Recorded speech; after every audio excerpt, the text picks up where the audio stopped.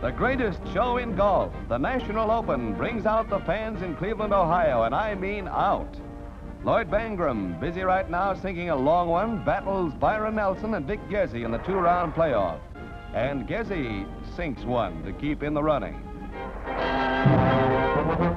If Nelson makes this one, he'll be hard to beat. Oh, too bad.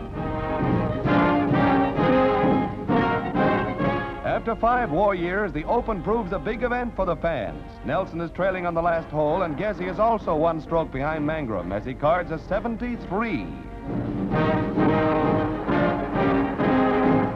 All Bangram has to do is sink this one, and he wins by 1 point. The young Texas war veteran cops the coveted title and gets a birdie from his wife.